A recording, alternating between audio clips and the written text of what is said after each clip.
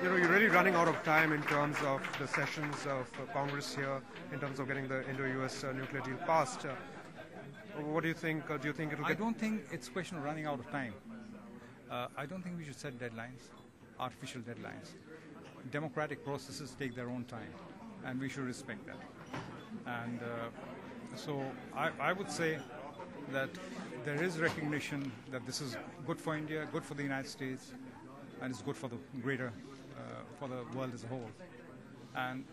And so it's not a question of any time frame.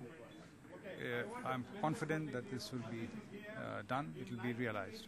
One other question. You've met Senator Obama, you've met Senator McCain. How confident, if there's an Obama administration, for instance, we know that the Bush administration is very pro-India in terms of the civil and nuclear deal. Do you think an Obama administration will be similarly? I would not like to speculate, but, I mean, if you read, I'm not an interpreter of or spokesman of either Senator McCain or Senator Obama. So I think the question should be put to them. But in a sense, they have already given their answers. And you expect them to be positive on the deal? They have given their own answers. As I said, I'm not a spokesman of Senator Obama or Senator McCain, but they have both categorically, clearly already endorsed the agreement. Thank you so much.